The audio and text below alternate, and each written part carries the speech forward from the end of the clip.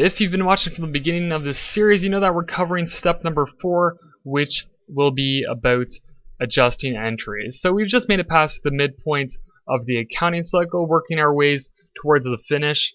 I definitely applaud you guys for covering all these concepts because the accounting cycle is a really comprehensive circular model, and there's a lot of different interrelated confusing parts. But in this tutorial, we're going to be covering the theory behind adjusting entries. I'll be providing an example to kind of tie everything together, help you understand, and I'll also be providing some supplement adjusting entry videos to kind of give you an idea of all the different adjusting entries that might come up on a quiz or a test. So hopefully that helps, and let's actually go over some rules. So I actually kind of enjoy adjusting entries. They're actually one of the things I found pretty fun to do within financial accounting. Let me just get rid of this layer, bring up these rules I've come up with to help guide you through this really confusing period about adjusting entries. And the first one is that adjusting entries are all about revenues and expenses. So adjusting entries look like journal entries. We'll have a debit and a credit, and one type of adjusting entry or a revenue adjusting entry might look something like this. We might have unearned revenue being debited and revenue being credited. So this would demonstrate that unearned revenue is being converted to revenue and being reported on the income statement, thus having earned that revenue, and it being, because obviously unearned revenue does not show up on the income statement, only earned revenue does, and we've now converted it to earned revenue performing this adjusting entry. And that is a revenue adjusting entry. And we also have an expense adjusting entry, which might look something like this. Salaries expense being debited and salaries payable being credited. And there's many different types of expense adjusting entries, like interest expense and credit interest payable, but I just put here one type of expense adjusting entry. And the one thing I wanted to note is that when you actually have an adjusting entry, you'll never see revenues and expenses together as an adjusting entry. So you'll never see debit salaries expense and credit revenue as an account. You'll either see an expense adjusting entry or a revenue adjusting entry, so they'll always be separate. And the second rule is that these adjusting entries never involve cash. They never ever involve cash. So if you are performing an adjusting entry on a quiz or a test, they ask you to write it down, and you're debiting or crediting cash, you can expect it to be wrong because you'll never have to debit or credit cash for an adjusting entry. You will have journal entries that do involve cash. So if you look at this adjusting entry right here, like I said, we have earned this revenue by writing down this adjusting entry. But the initial journal entry would look something like this. Cash being debited and unearned revenue being credited, which means that we've received cash for a service that we haven't performed, because unearned revenue means we haven't performed a service. And when we actually perform the service, we write down this adjusting entry, which converts the unearned revenue to revenue. So that shows that adjusting entries never involve cash. Adjusting entries are all about either revenue adjusting entries or expense adjusting entries. Never write down cash. And the third rule is that adjusting entries are used to show the passage of time, or the passing of time, and that's a little ambiguous of the statements, but I'll kind of help clear that up through an example I'm going to provide in a second, which is about a payroll for the month of August for a company. So let's actually get rid of all of this and bring that up. So this is a payroll schedule for the month of August, and we're actually going to say that we are at August 31st. So it's the end of the month. We're preparing for internal use our balance sheet and our income statement to kind of get an idea of our assets outstanding, our liabilities outstanding, our revenues, expenses for the month. And the green highlighted numbers, the 10th and the 24th, are paydays.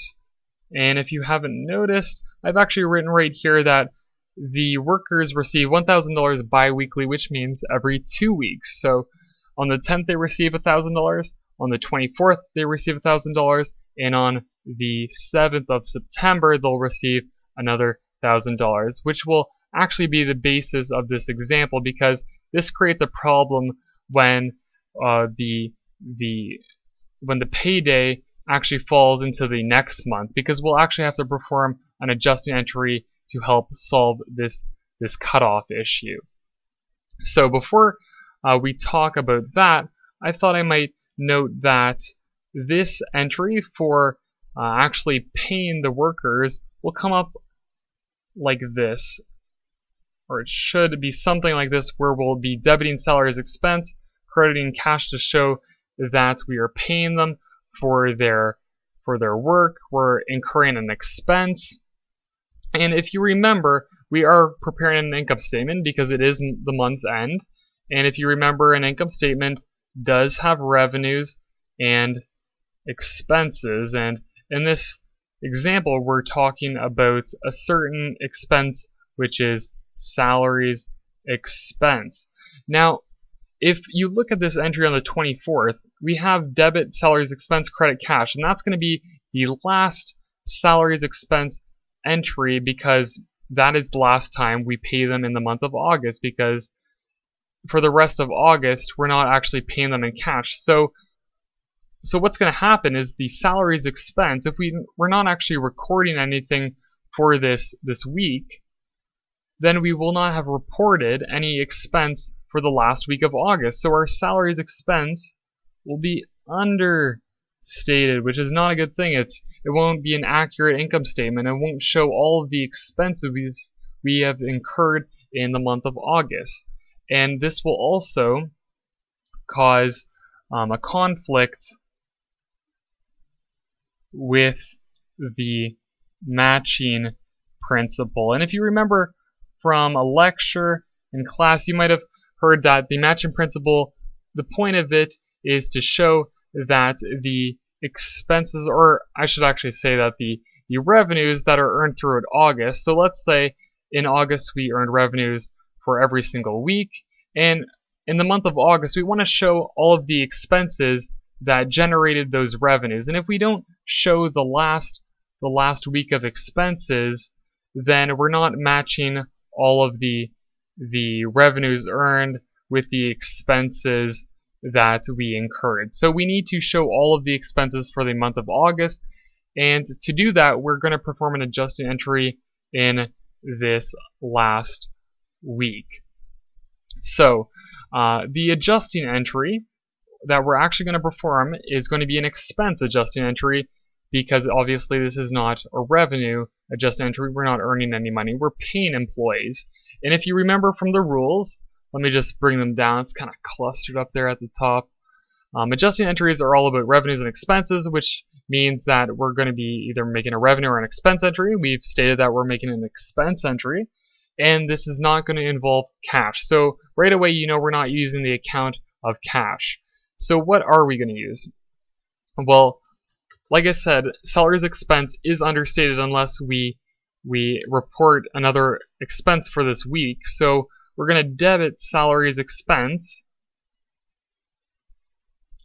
and since we're not paying them yet until the 7th of September, we need to show that we are going to pay them, which is salaries payable, which is a liability showing that we're going to pay them in the future. And the number associated for each of these accounts will be, since we're paying them $1,000 bi-weekly or every 2 weeks, that means we're paying them $500 every week, which is half of $1,000.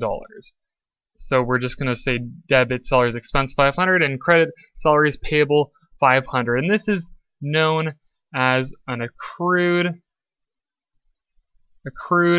expense adjusting entry. And I'm just abbreviating the adjusting entry part because it's really long and I don't have a lot of room. But so the term accrued is synonymous with owing, because as you can see, the amount payable to the employees has not actually been paid yet. So we actually are not reporting an outflow of cash. We're actually reporting that we owe them money, which is an accrued expense, because accrued always means owing. So that is our adjusting entry, and when we now report this adjusting entry, all of the expense for August will be matched with all of the revenues for August, and our income statement will be correct in that we've reported everything in the period of August. So that was one type of adjusting entry. And we'll learn about the others, and I actually have created this table to just show you that we've covered this one right here, accrued expenses.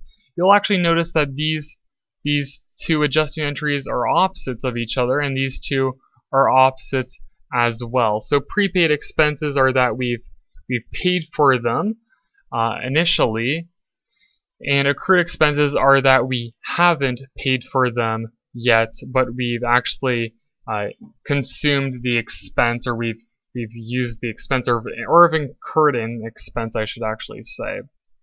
And we'll learn about all these different adjusting entries in the supplement videos I am going to provide. So hopefully you understand the accrued expense entry I just went over, and I'll provide examples in the next videos. So thanks for watching, and I'll see you guys in the next tutorial. If you have any questions regarding accounting or any other material within our videos, you can tweet us at Notepirate. You can like us on Facebook to receive updates or to share any quick anecdotes about how our videos might have helped. And like always, thanks for watching us on YouTube.